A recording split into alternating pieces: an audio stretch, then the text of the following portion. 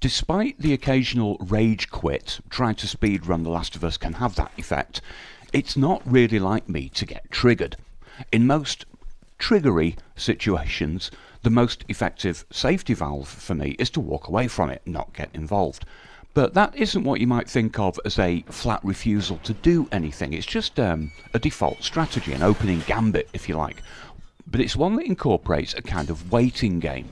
And sometimes, as is the case here, there's that tiny detail which is just enough to make me do something, to speak out.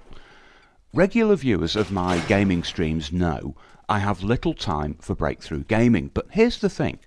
If somebody wants to use YouTube to make themselves look a bit stupid, well, fine. Anyway, a few days before I decided to make this video, he posted one.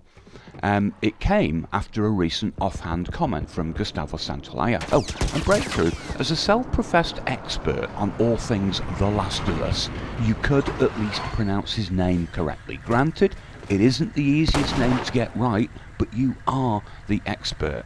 Where was I? Oh yes. So Gustavo commented that the sequel is coming, in his words, very soon. Perhaps predictably, Breakthrough immediately jumped on this with the usual leap of ill-considered logic. But the worst thing, and I guess this was my trigger, came via 3 words added to the video title. I was right. He is right about nothing. Very soon has no context. To those of us attracted by the appropriateness of a June release, March would be very soon. To those who suggest anything before 2020 is outrageously optimistic, December this year would be very soon. Equally, very soon could simply be Gustavo's way of saying, I'm not telling you. And this is something Breakthrough remains singularly unable to grasp. Everybody associated with the production of the sequel is bound by a non-disclosure agreement. Unless officially sanctioned by Naughty Dog or Sony to do so, they are legally obliged to give away no information. These apparent leaks or unguarded comments are not what they appear to be. In most cases they are pre-approved and will be deliberately abstruse or misleading. In short, very soon doesn't mean anything at all. His video isn't entirely clickbaiting crap. Thankfully, to lighten the mood, we're also treated to some high quality, if unintentional, comedy. You see, to justify the meaning of very soon, he refers to an earlier prediction and backs it up with both an untruth and a frankly hilarious way of using it as evidence. I say untruth, perhaps that's a little harsh. In reality, it's just an unknown. Breakthrough tells us Neil Druckmann is deeply religious. Now, this has never been openly stated. He is of Jewish upbringing, but there is nothing to say that faith plays a central role in his life. Indeed, if you write a story, The Last of Us, littered with profanities, brutal violence, and a 14-year-old girl looking at a gay porn magazine, chances are you're not too bothered about how the deeply religious people might react. But look, it doesn't matter. Neil may or may not be deeply religious. Oh, incidentally, contrary to what Breakthrough claims, the sequel is not all about religion. All we know, all we've been told, is that it will explore some religious themes. It's likely the Seraphites, who appear to be antagonists, will provide an opportunity to comment on the good and bad aspects of faith. But they are by no means the whole story.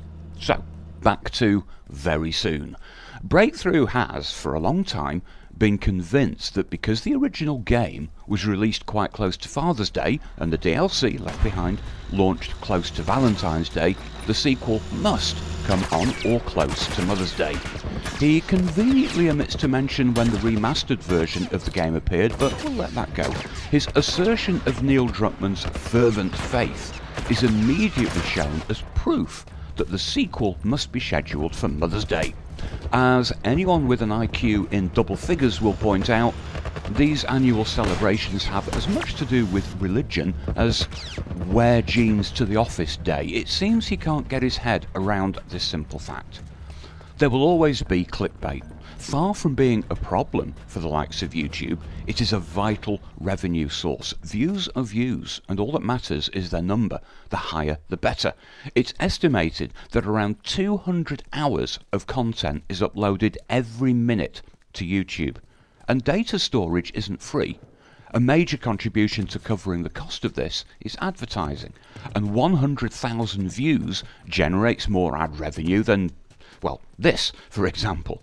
So, while I despise clickbaiters, I understand their commercial value. What annoys me most about Breakthrough is his claim to know everything about The Last of Us, and people believe him. That's the real kicker.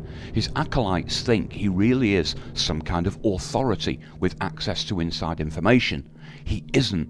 It's flimsy guesswork, making illogical connections between things which are irrelevant and often incorrect or incorrectly interpreted. I know, someone will point out he got this right or that right. Well, look, take enough stabs in the dark and you eventually hit something. It's a numbers game. That doesn't make you an expert.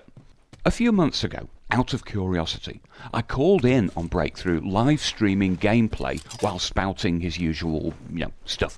I'll make no comment about gameplay skills because they don't matter, but one thing was immediately apparent.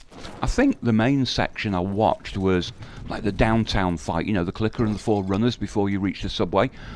Having a good strat to deal with those infected doesn't make you an expert on the game lore, but what does expose you is not knowing what it is you're supposed to do, where you should be going, and it was very clear that he didn't actually know the game. Now, does that matter all that much? In any other circumstances, no, not at all.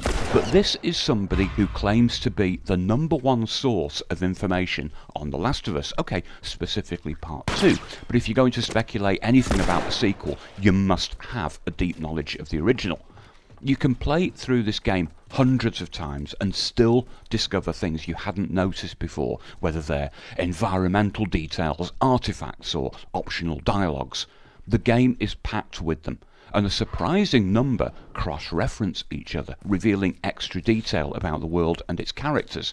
To have a deep knowledge of the game, you need to find and understand most of these.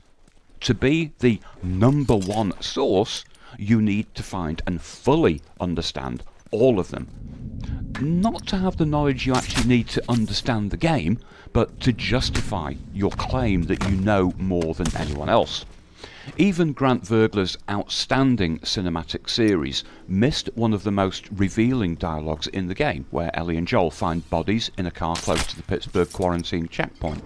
Similarly, just after entering the science building at the UEC, Ellie asks Joel what he thinks the Firefly's medical procedure might be, but this is a notoriously difficult dialogue to trigger, as it doesn't come up as an optional one. You just have to be in the right place at the right time. Now, both of these, along with some other clues, give us vital information about Ellie's character and why it matters so much at the end of the story. Yes, of course, this is all fine detail, and like I said, you can miss a lot of stuff without severe detriment to your understanding of the game. But if you're going to label yourself as the expert, there is something else you have to do. Knowledge is not intelligence. It is the raw material from which you gain intelligence through interpretation and application. You process it. In fact, you can think of it as an industrial process. Turning crude oil into petrol, gasoline, involves more than just pumping it through one piece of equipment. It goes through several stages, and it's called refining. Breakthrough made a truly comical video claiming to prove the return of David in the sequel.